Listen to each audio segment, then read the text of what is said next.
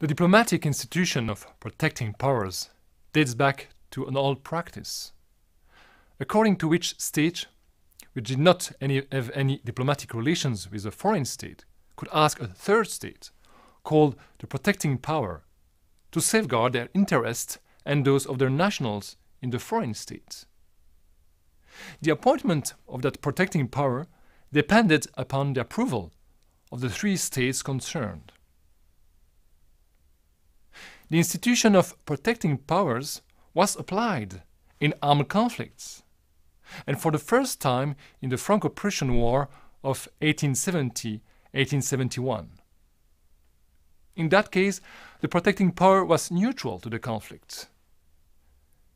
The institution was first recognized in the IHL Treaty in the 1929 Convention dealing with the protection of prisoners of war, and was devoted only to the protection of those persons.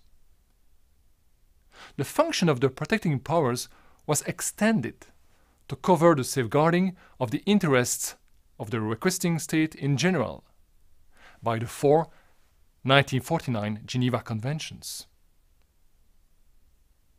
According to those conventions, parties to an armed conflict must designate a protecting power at the outset of the conflict. If they fail to do so, they must accept the offer of the RCRC or any other impartial humanitarian organization to act as a substitute. Many IHL Treaty provisions refer to the protecting powers. Generally speaking, the protecting powers may perform the three following functions. First, to establish the dialogue between the belligerent parties.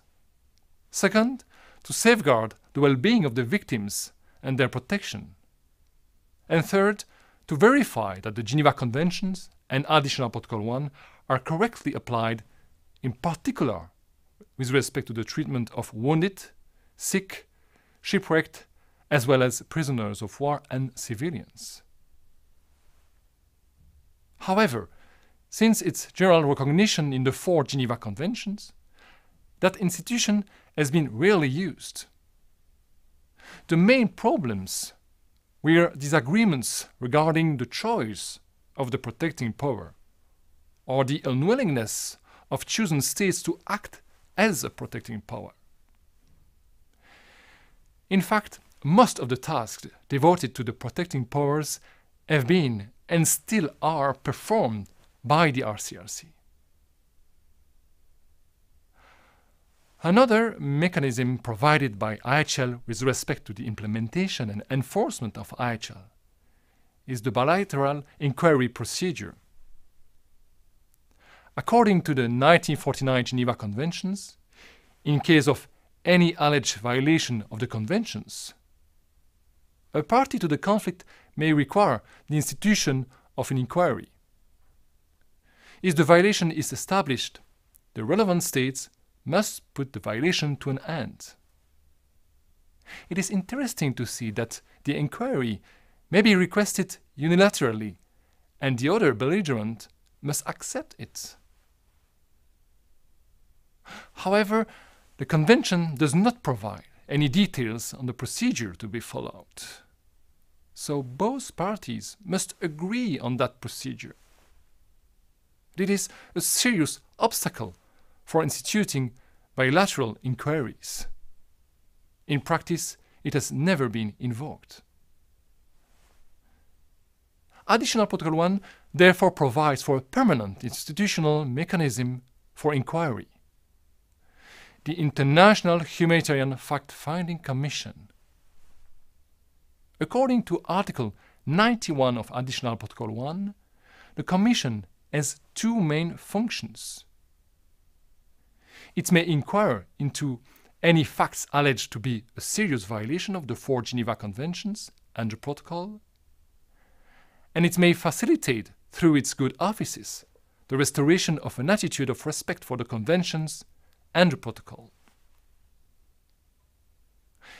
It is competent only vis-à-vis states which have declared that they recognized its competence at the time or after the ratification of the Protocol, or at the time of a specific armed conflict.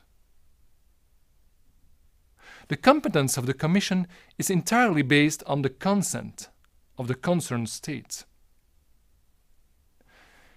In addition, although its formal primary function is to make conclusions on facts and not on the law and state responsibility, such responsibility may be easily established once the facts of a case are known.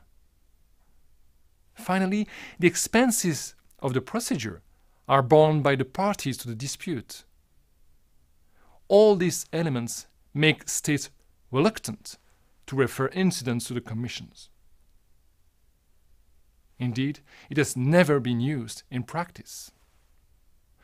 Moreover, as we'll see, fact-finding missions are today performed by other bodies, especially NGOs and those established by the Human Rights Council.